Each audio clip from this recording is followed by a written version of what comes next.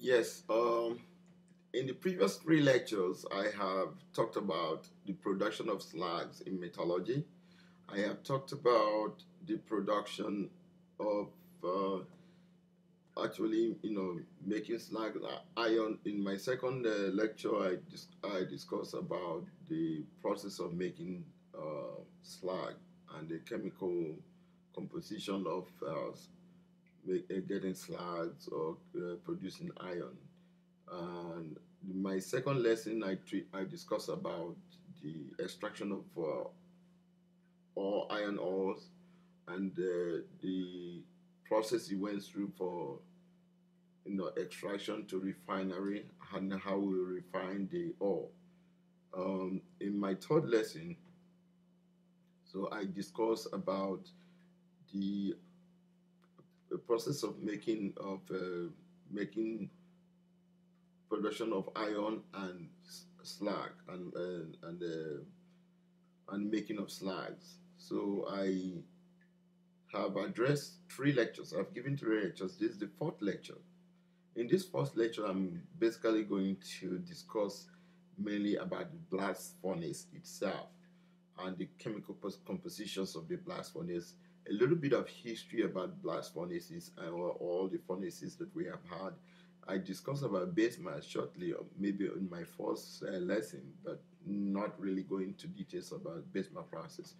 In here, on that production of steel, you need either the blast furnace or open heart blast furnace first, open heart steel making, oxygen converter steel making, electric arc steel making, foundry which is consists of the forging and so on and so forth, and the rolling mills. In rolling mills, there are also different sections of rolling mills. You have the uh, the the tube making, you have the flat sheets, you have the rolling mills, you have the rods, wire rods, all those things is something that all entails in metallurgy. So I'm gonna take my time to give less lecture on every stages of metallurgy, so that those of you who have the time to review the lecture, or if you go into a classroom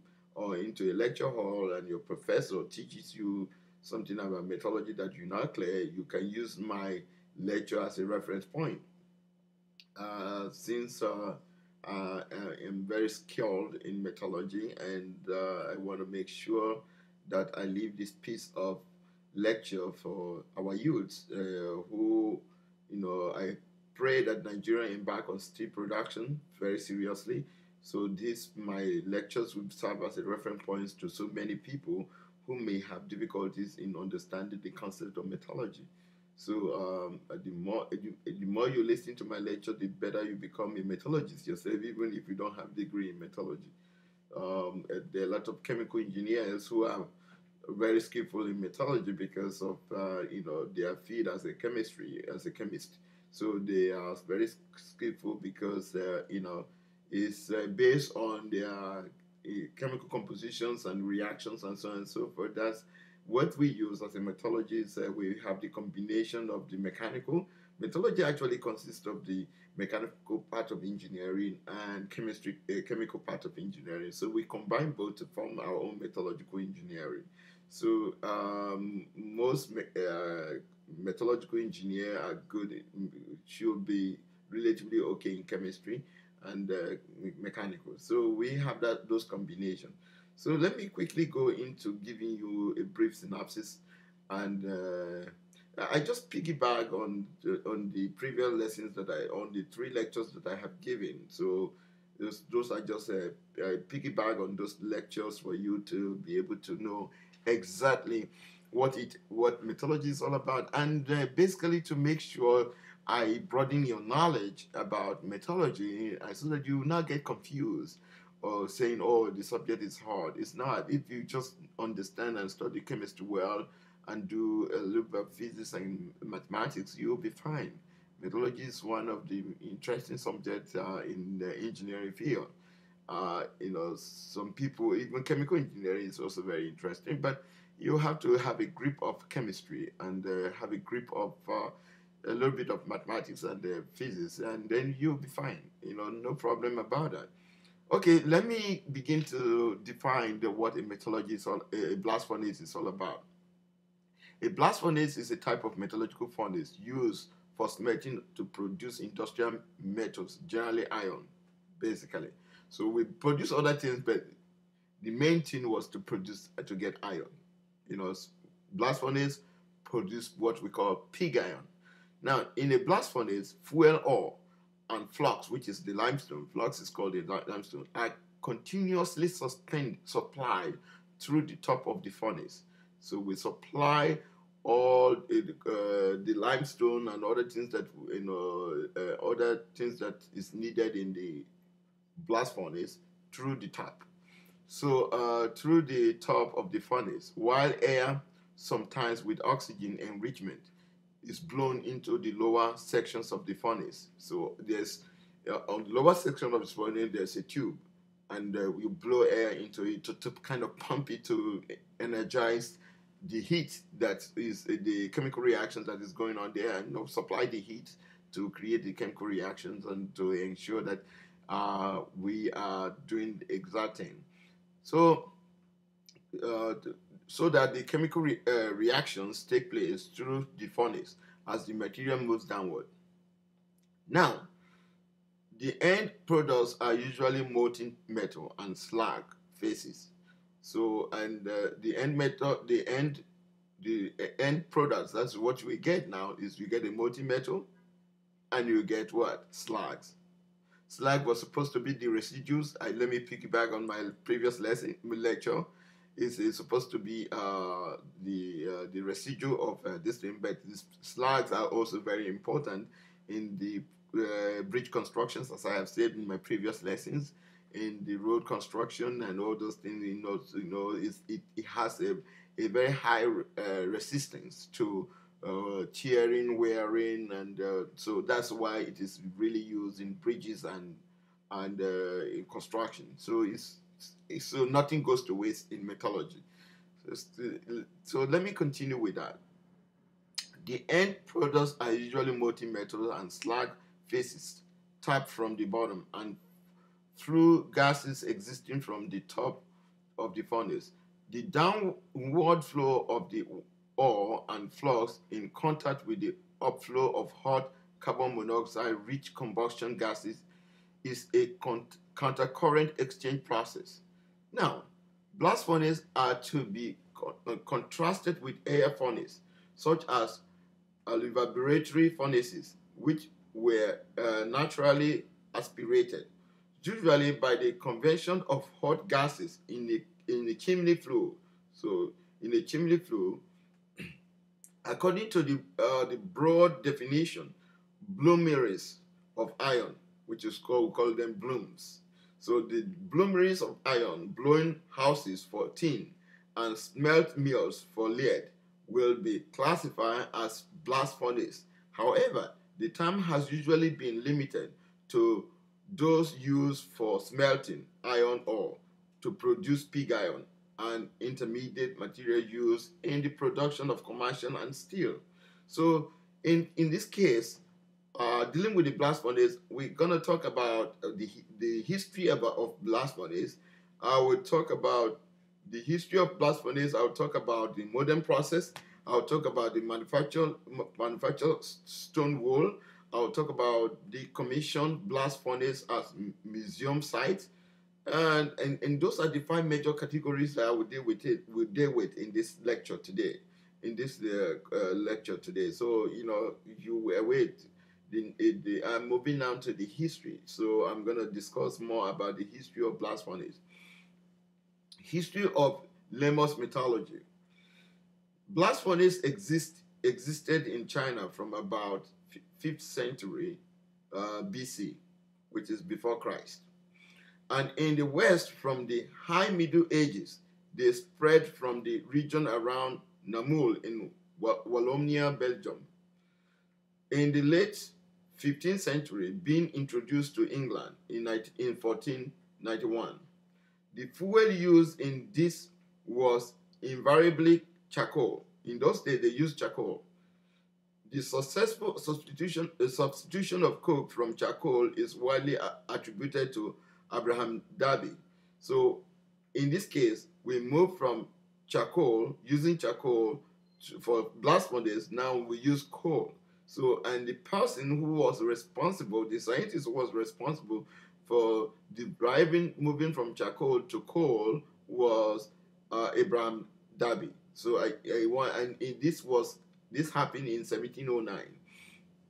The efficiency of the process was further enhanced by the practice of preheating the combustion air, hot blast, patented by James Beaumont Nelson in 1828.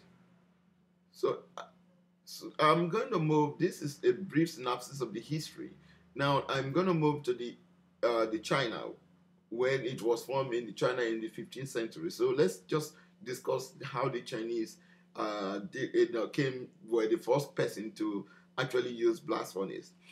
The oldest extant blast furnace were built during the Han Dynasty of China in the 1st century BC. However, cast iron farm tools and weapons were widespread in China by the 5th century BC, while 3rd century BC, iron smelter employed an average workforce of over 200 men. These early furnaces had clay walls and used phosphorus containing minerals as a flux. The effectiveness of the Chinese blast furnace was enhanced during this period by the engineer Du Shi, so which is AD 31 AD, who applied the power of water wheels of piston blows in forging cast iron. Now, while it was long through the Chinese had developed the blast furnace and cast iron and their first method of iron production, Donald Wagner, the author of the above reference, the author of one of the reference book in metallurgy, has published a more recent paper that supersedes some of the statements in the earlier work. The newer paper still places the date of the first cast iron artifacts at the 4th and 5th centuries BC. But during the beginning of the Chinese Bronze Age of the late Luxan culture, which is 2000 BC, he suggests that early blast furnace and cast iron production evolved from furnaces used to melt bronze. Certainly, though iron was essential to military success by the time the state of Qi had unified China, which is 221 BC. By the 11th century, the Song Dynasty Chinese iron industry made a remarkable switch of resources from charcoal to bituminous coal in casting iron and steel, sparing thousands of acres of woodland from felling. This may have happened as early as the 4th century AD. That's after the death of Christ. Now, let's look at the Chinese blast furnace remained in use well until the 20th century. The backyard furnaces favored by Mao Zedong during the Great Leap Forward were of this type in the regions with strong traditions of metallurgy. The steel production actually increased during the period. In the region where there was tradition of steel making, or where the iron masters, knowing the traditional skills on the scientific principles of the blast furnace process, had been killed, the results were less than satisfactory.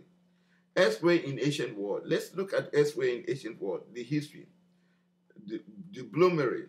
In most places, in the world other than in China,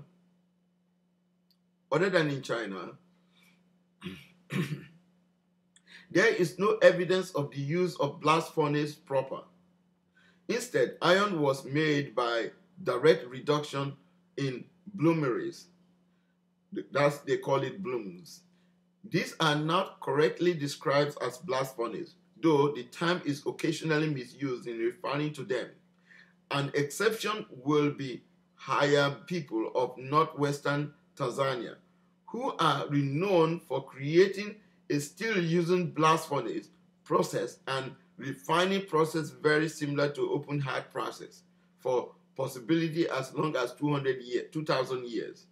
In Europe, the Greeks, Celts, Romans, and Carthaginians all used this process. Several examples had been found in France, and materials found in Tunisia suggest they were used there as well as in Antioch, South Century Turkey, between Syria and Mediterranean Sea. During the Hellenistic period, though little is known of it during the Dark Ages, the process probably continued in use. Similarly, smelting in bloomery-type furnaces in West Africa and forging for tools appear in knot culture in Africa by 200 BC. The reason why they're calling Africa is because in Africa we have blacksmiths, and the blacksmiths also are using the same method of blast furnace in casting iron on molding different kind of structure. That's why the earliest records of bloomery, even in Okene, so for the Ibera people, we have the blacksmiths in our place, so that's a perfect example. So earliest records of bloomery type furnaces East Africa are discovery of smelted iron and carbon in Nubia and Oxum that date back between 1000 to 500 BCE. Particularly in Meroe, there are known to have been ancient bloomeries that produced metal tools for the Nubians and Cushites and produced surplus for their economy. Bloomeries have also been discovered and recorded to have been created in medieval West Africa, with some of the metalworking Bantu civilizations such as Bunyoro Empire and the Nioro people. Medieval Europe, Catalan forges. The simple forge known as the Corsican was used prior to Christianity. An improved bloomery named the Catalan forge, known as the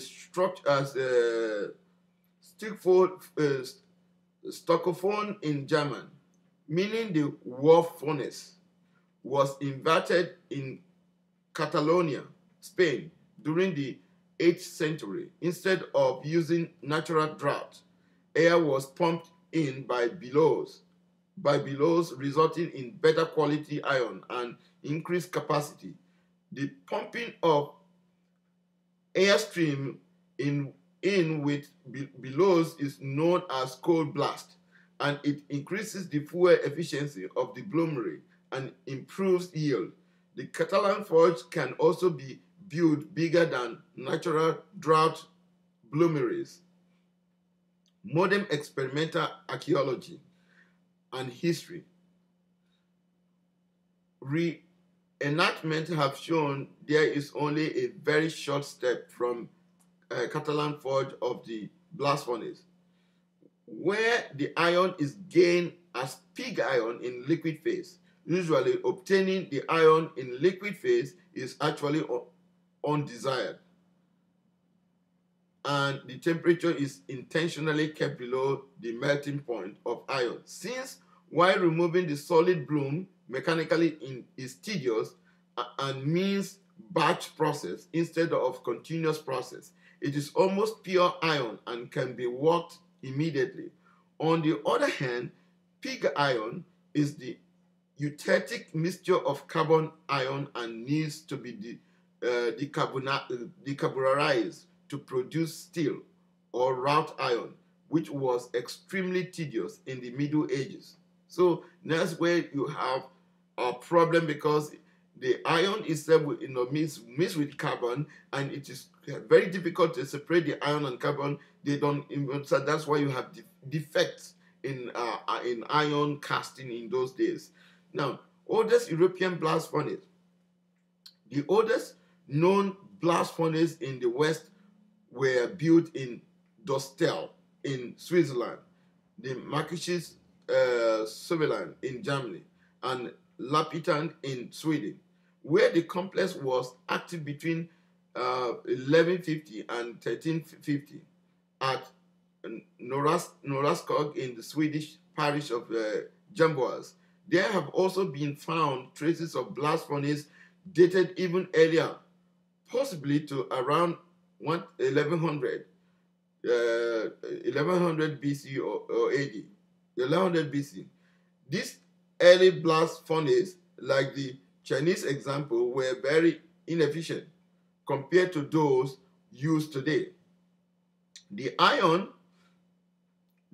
from the Lapitan complex was used to produce balls of wrought iron known as osmium, and these were used to produce balls of wrought iron known as osmium and were traded internationally as steel being sold to other countries. A possible reference occurs in a treaty with Novgorod from 1203, and several certain references in accounts of English custom from the 1250 and 1320s. Other furnaces of the 13th to 15th centuries have been identified in Westphalia. The provenance of the technology is not certain. One possibility involving technology transfer from China, Al-Calvini in the 13th century, and other travelers subsequently noted an iron industry in the Alborz, in the Alborz Mountains to the south of the Caspian Sea. This is close to the Silk Route, so that the use of technology derived from China is conceivable. Much later descriptions record blast furnaces about 3 meters high. As they reach Sweden by this means, however, since blast furnace has also been invented independently in Africa by the higher people, it is more likely the process has been invented in Scandinavia independently. The step from bloomery to true blast furnace is not big. It's not big. The Caspian region may also separately be the technological source for a furnace at Ferrero, described by Filaret, water poured below at Semogo in northern Italy in 1226, in 2 stages process. In this, the molten iron was tapped twice a day into water, thereby granulating it. Let's look at Crustacean contribution. Under the Crustacean contribution, one means by which certain technological advances were transmitted with Europe was as a result of the general chapter of the Cistercian monks. This may have included the blast furnace, as the Cistercians are known to have been skilled metallurgists.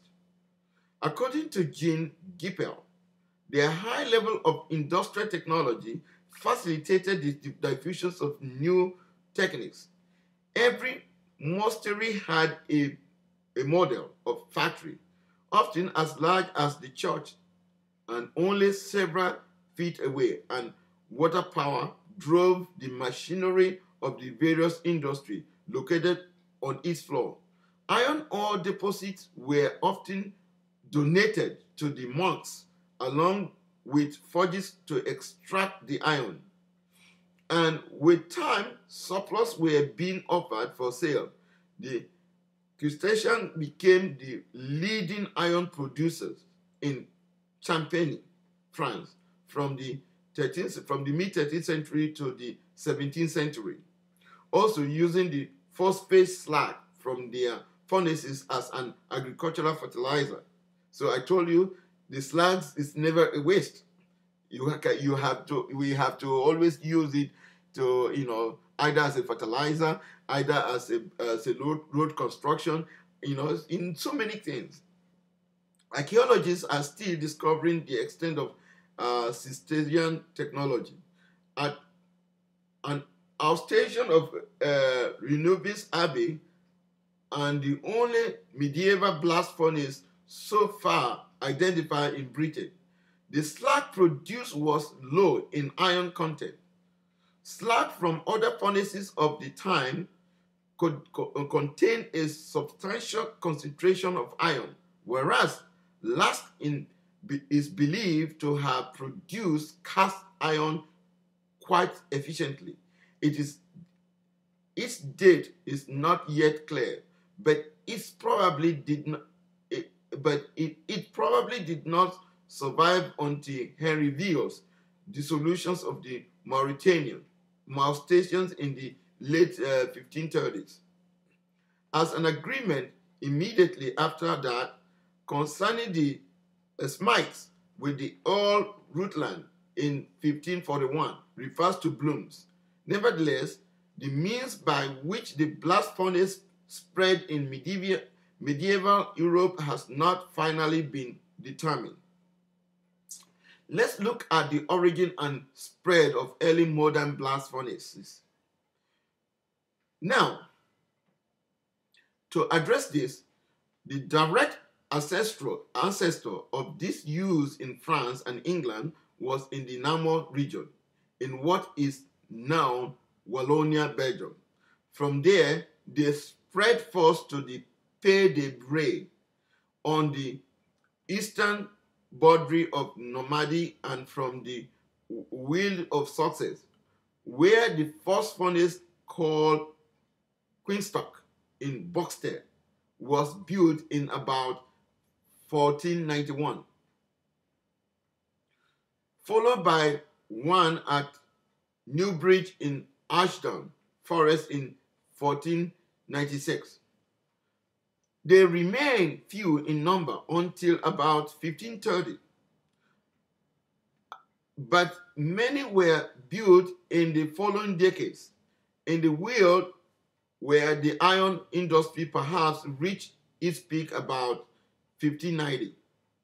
Most of the pig iron from these furnaces was taken to finery forges for the production of barium.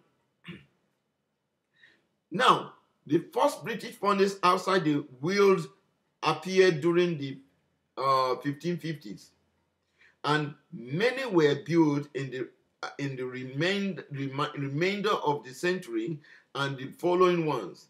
The output of the industry probably peaked about 1620 and was followed by a slow decline until the early 18th century.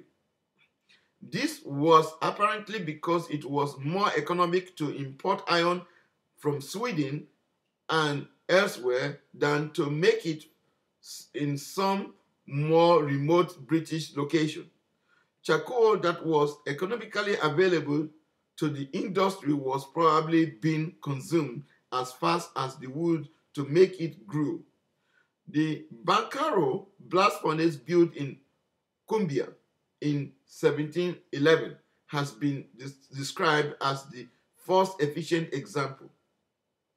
Coke blast furnace. In 1709, at Coe-Brookdale in Shropshire, England, Abraham Darby began to fuel a blast furnace with a coke instead of charcoal.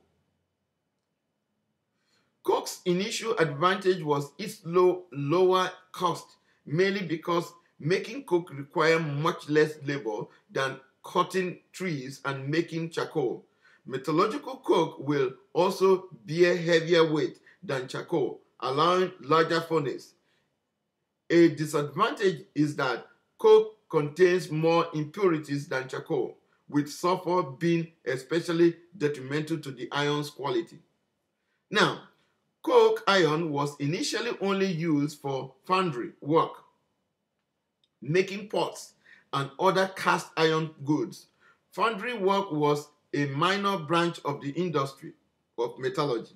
But Darby's son built a new furnace at nearby Hushby and began to supply the owners of finery forges with coke, pig iron, and the productions of the bar iron. Coke pig iron was by this time cheaper to produce than charcoal pig iron. The use of coal-derived fuel in the iron industry was a key factor in British industrial revolution. Derby's origin blast furnace has been archaeologically excavated and can be seen in situ at Bliss Hill, Coalbrookdale.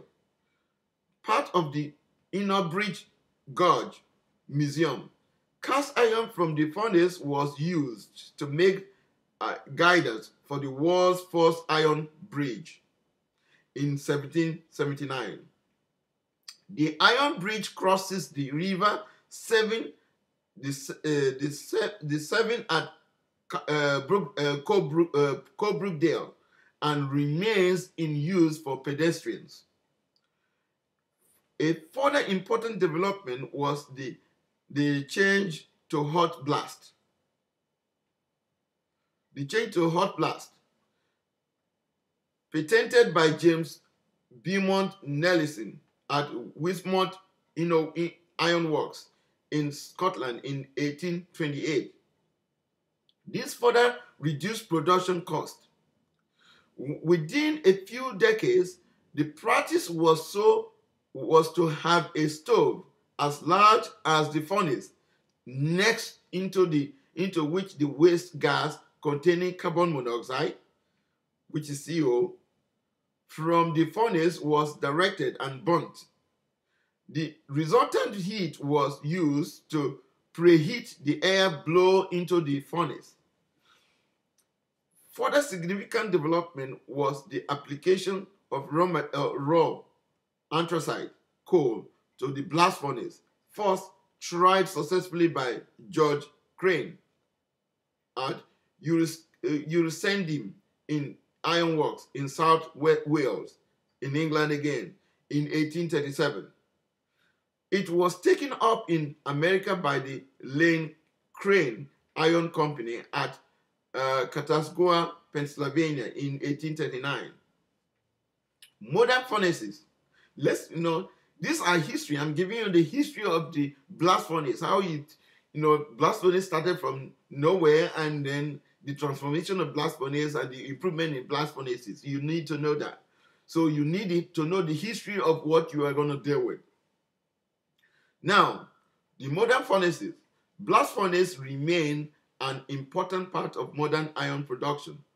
Modern furnaces are highly efficient, including copper stoves to preheat the blast air and employ recovery system to extract the heat from the hot gases existing in the furnace. Competition in industry drives higher production rates.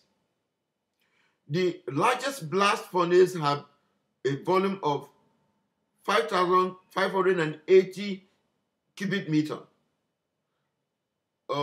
Cubic meter, which is about 190,000 cubic feet, and can produce around 80,000 tons to 88,000 short tons of iron per week.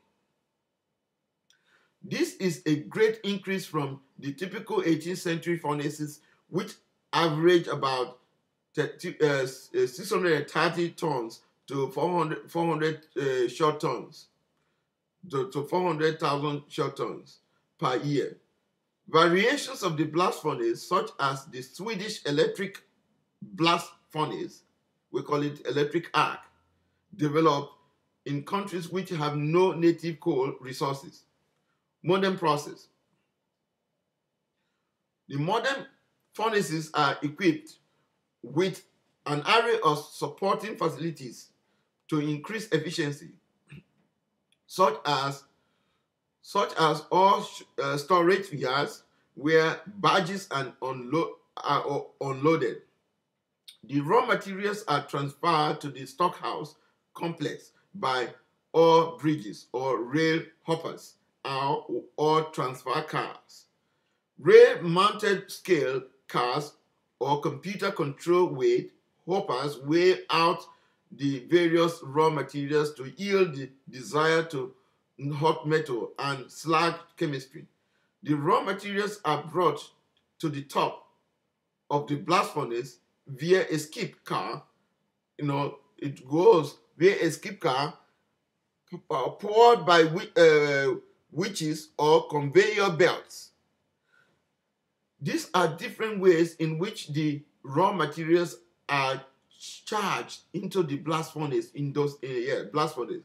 Some blast furnaces use a double bell system where two bells are used to control the entry of raw materials into the blast furnace.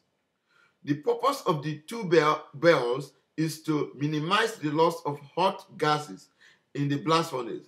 First, the raw materials are emptied into the upper small bell, which then opens to empty the charge into the large bell. The small bell then closes to seal the blast furnace, while the large bell rotates to provide specific distributions of materials before dispersing the charge into the blast furnace. A more recent design is to use a bellless system. This system uses multiple hoppers to contain each raw materials, which is then discharged into the blast furnace through valves. These valves are more accurate and controlling how much of each constituent is added as compared to the skip conveyor system, thereby increasing the efficiency of the furnace. Some of these bell-less systems also implement a discharge chute in the throat of the furnace, as with the pole wood top, in order to precisely control where the charge is placed. The iron-making blast furnace itself is built in the form of tall structure lined with refractory brick and profiled to allow for expansions of the charged materials as they heat during their descent, and subsequent reduction in size as melting starts to occur. Coke limestone flux and iron oxide are charged into the top of the furnace in a precise filling order, which helps control gas flow and the chemical reactions inside the furnace. For optics, allow the hot, dirty gas high in carbon monoxide content to exit the furnace throat, while bleeder valves protect the top of the furnace from sudden gas pressure surges.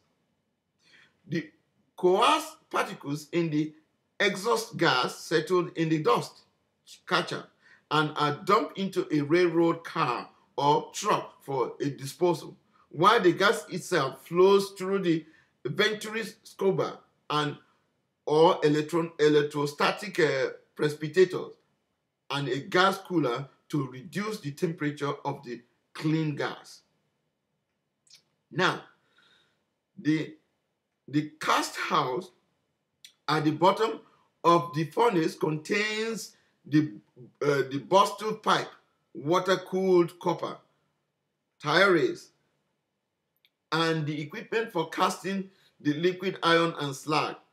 Once a tap hole is drilled through the refractory clay plug, liquid iron and slag flow down at the trough through a skimmer, opening, separating the iron and slag.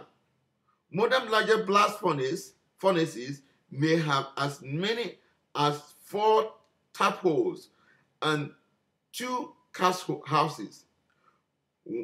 Once the pig iron and slag has been tapped, the tap holes is again plunged with refractory clay.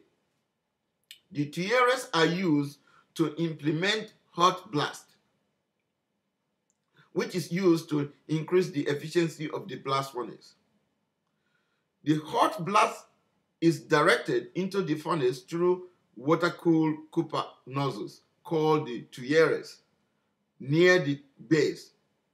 The hot blast temperature can be from 900 degrees Celsius to 1,300 degrees Celsius, which is about 1,600 degrees Fahrenheit to about 2,300 degrees Fahrenheit, depending on the stove design and condition. The temperature they deal with may be cool from 2,000 degrees Celsius to 2,300 degrees Celsius, which is about 3,600 degrees Fahrenheit to about 4,200 degrees Fahrenheit. Oil, tar, natural gas, powder coal, and oxygen can also be injected into the furnace at a tuyere level to combine with the coke to release the additional energy increase in the percentage of reducing gases present, which is necessary to increase productivity. Now, the next thing, I have just given you the synopsis about blast furnace of production of pig irons. Now, let's look at the processing engineering. We call process engineering and chemistry of this. So this is where we talk about the chemical reactions, what is happening in the furnaces, and how the different minerals are reacting and forming, and either decomposing or reacting together to form something, to form a metal, with the separation of the gases. So let's look at that. Blast furnaces operate on the principle of chemical reduction, which is chemical reaction, whereby carbon monoxide have a stronger affinity of the oxygen in iron ore than iron does, reduces the iron to its elemental form. Blast furnaces differ from bloomeries and reverberatory furnaces in that in a blast furnace, flue gas is intimate contact with the ore and iron, allowing carbon monoxide to diffuse into the ore and reduce the iron oxide to elemental iron mixed with carbon. The blast furnaces operate as a countercurrent exchange process, whereas a bloomery does not. Another difference is that bloomeries operates as a batch process, while blast furnace operates continuously for a long period because they are difficult to start up and shut down. Continuous production. So in blast furnace you have continuous production because to shut it down is a hard. Also, the carbon in pig iron lowers the melting point below that of steel or pure iron. In contrast, iron does not melt in bloomery. Carbon monoxide also reduces silica, which has to be removed from the pig iron. The silica is reacted with calcium oxide, born limestone, and forms a slag which flows to the surface of the molten pig iron. The intimate contact of a flue gas with the iron causes contamination with sulfur. If it is present in the fuel, historically, to prevent contamination from sulfur, the best quality iron was produced with charcoal. The downward moving columns of all flux, coke or charcoal, and reaction products must be porous enough for the flue gas to pass through. This requires the coke of charcoal to be to be in large enough particles to be permeable, meaning there cannot be excess of fines. Therefore, the coke must be strong enough so it will not be crushed by the weight, the overhead material beside physical strength of the coke. It must also be low in sulfur, phosphorus, and ash. This necessitates the use of metallurgical coal, which is a premium grade due to relative scarcity. The main chemical reaction production, the molten iron is iron oxide reacts with what? Carbon monoxide, and you form iron. You get iron and carbon dioxide. The carbon dioxide is the gas. Then, this reaction might be divided into multiple steps, with the first being that preheated blast air blow into the furnace reacts with the carbon in the form of coke to produce carbon monoxide and heat. Now, another phase is having the carbon react with oxygen to form the carbon dioxide. That's the air that you pump in. The hot carbon monoxide is the reducing agent for the iron ore and reacts with the iron oxide to produce molten iron and carbon dioxide. Depending on the temperature in the different parts of the furnace, the warmest of the bottom, the iron is reduced in several steps at the top, where the temperature usually is the range between 200 degrees Celsius to 700 degrees Celsius. The iron oxide is partially reduced to iron oxide, which is Fe3O4. Now, the iron oxide reacts with carbon monoxide gas, will give you iron, will give you the iron oxide, will give you an iron oxide plus carbon dioxide. Hot carbon dioxide, unreacted carbon monoxide, and nitrogen from the air pass up through the furnace as fresh feed material travels down into the reaction zone. As the material travels downward, the countercurrent gases, both the preheat, the feed, change and decompose the limestone to calcium oxide and carbon dioxide, which gives you carbon dioxide heated up, gives you calcium oxide plus carbon dioxide gas. So now, as the iron oxide moves down to the area with higher temperature, ranging up to 1,200 degrees Celsius, it reduces further to iron metal. Are you getting it? Everything is due through the process of heating. So iron oxide now reacts with carbon monoxide gas, and it produces carbon dioxide. Reacts with carbon monoxide, produces iron separately, then carbon dioxide gas. Now, the carbon dioxide formed in this process is reduced to carbon monoxide by coke. Gives you carbon, reacts with carbon dioxide, gives you carbon dioxide, gives you carbon monoxide, which is again rotten egg smell, the gas. The temperature, which we call the laughing gas, actually, because if you inhale it too much, you're going to continue to laugh until you drop dead, so it's uncontrollable laugh. The temperature dependent equilibrium controlling the gas or atmosphere in the furnace is called the Bocahorn reaction, which is the Bocahorn reactions is a reaction on both ways. That means there's a reaction going on this way, and it can be a revert reaction going on that way. So that's what we call Bocahorn reaction. So the decompositions of limestone in the middle zone of the furnace proceed according to the following reaction. Calcium carbonate decomposed to calcium oxide and carbon dioxide. The calcium oxide formed by decomposition reacts with the various acidic impurities in the iron, notably silica, to form a ferritic slag, which is essentially calcium silicate. And calcium silicate is a CaSiO3. Now, when you react the silicate oxide, react with calcium oxide, we form the calcium silicate. Then let's continue to look at the pig iron.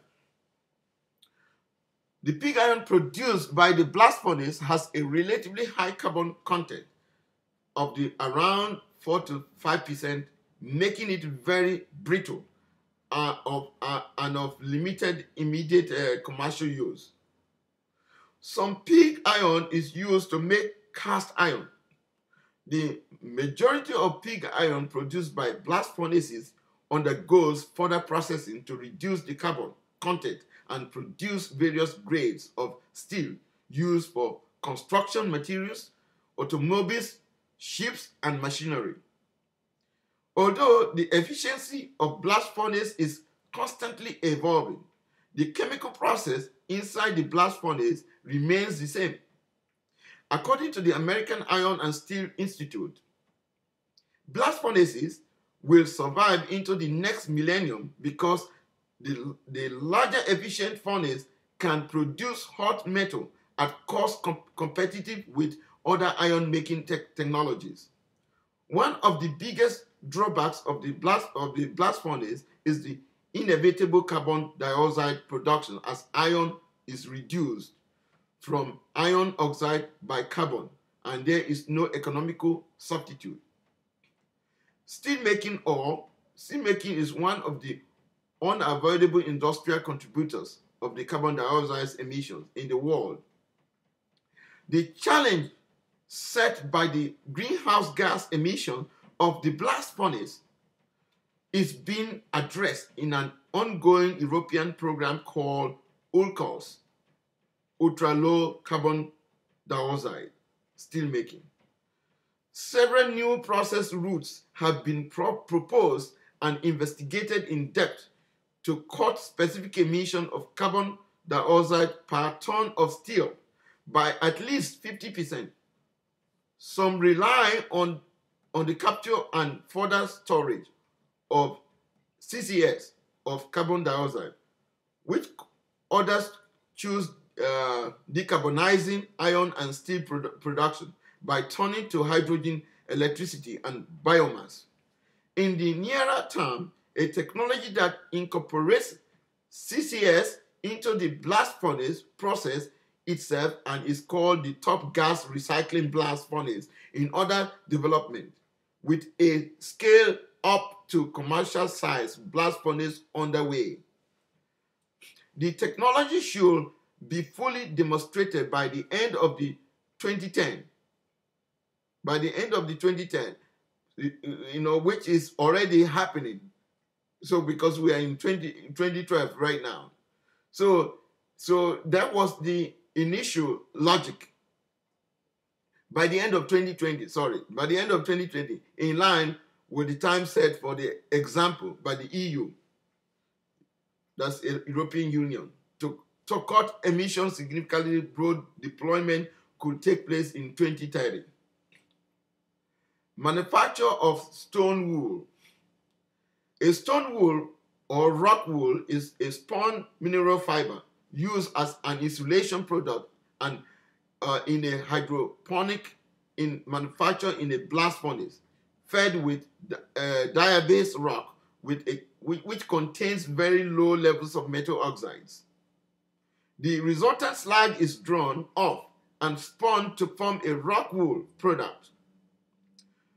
Very small amounts of metals are also produced, which are unwanted byproducts and run to waste. The commissioned blast furnace as museum sites. For a long time, it was normal procedure for the commissioned blast furnace to be demolished and either be replaced with a newer, improved one, or to have the entire site demolished to make room for follow-up use of area. In recent decades, several countries have realized the value of blast furnace as a part of their industrial history, rather than being demolished. Abandoned steel mills were turned into museums or integrated into multi-purpose parks. The largest number of preserved historic blast furnaces exists in Germany. Other such sites exist in Spain, in France, in Czech Republic, in Japan, in Luxembourg, in Poland, in Romania, in Mexico, in Russia, and United States. So we have them all over the world, except Africa, who Nigeria could have been part of this. Even in India, we have them now. In India, it's not on the list here, so I included because India have them. India started their steel production the same time with Nigeria, and now they have gone high, and now that's why India are moving moving to match the world in technological age because they have chosen to embark on steel production. So I will include India, even though it's not. The world has not recognized them as the best steel producer. So, but they are getting there. So Indians are actually doing so well to catch up with the rest of the world, while Nigerians, we are taking the back seat. Now, in all of this, I strongly urge with this lecture to call the government of Nigeria, to seriously look into the production of steel by different methods. The blast furnace is still there in Ajakuta, which was created by the Russians, and yet is never used. So there's nothing wrong with it for us to start getting our ore from Itape and transporting it to Ajakuta to be used in the blast furnace. I remember vividly when the Ajakuta were to be constructed, it was supposed to come with blast furnace, oxygen converter, electro arc steel making, and forging. So all of this an open heart. So all of these method of making steel were supposed to be in existence in Ajakuta steel production. And yet, we have not even begin to do anything in Ajakuta since 1979 or 1980, whatever, over 30 years ago, when steel production was seriously embarked on in Nigeria. Now, I urge people who are listening to this thing, I am a metallurgist. We have a lot of Nigerians who are metallurgists, and yet, our country is not tapping into the expertise of these metallurgists to really go out there and do something for the country. If they are challenged, they will produce because they studied the same thing I did. So, I'm not in Nigeria, because if I'm in Nigeria, obviously my brain will go to waste because there's nothing to steer this thing. But we have people who are as capable as me, or even better than me, who are in Nigeria, who are wasting.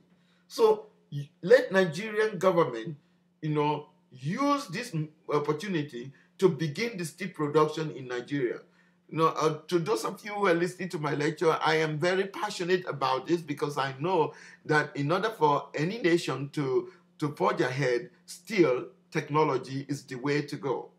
We can't rely on our oil for the rest of our lives. The oil is going to finish, the steel production will be there.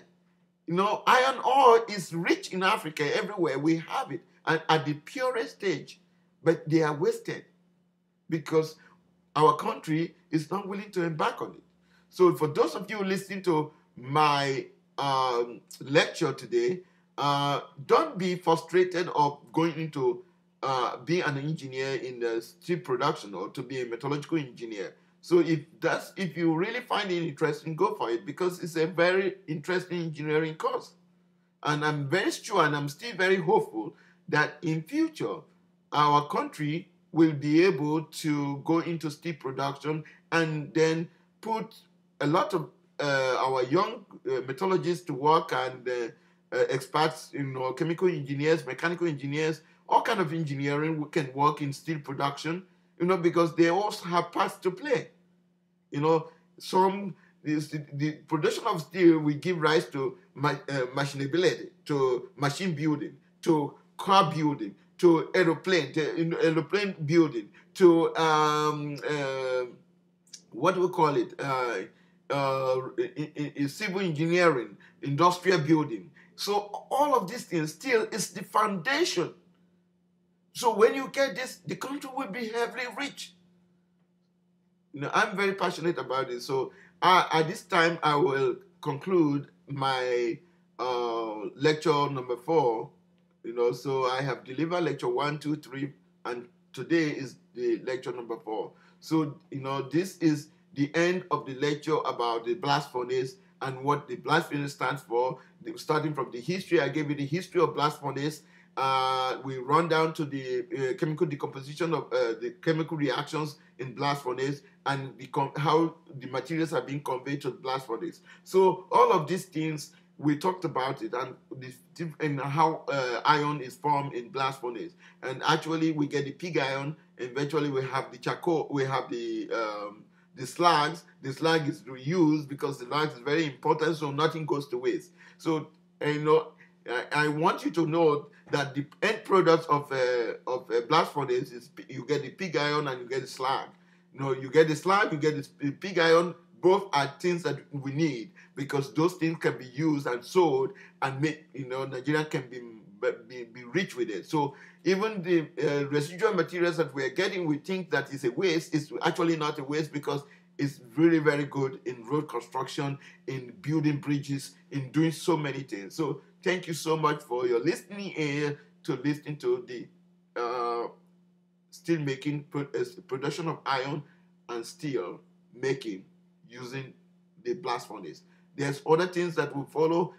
In my next lecture, I will literally talk about the open heart and maybe oxygen converter. And so I may combine those two things and talk it in my 5th lecture. So thank you so much. God bless.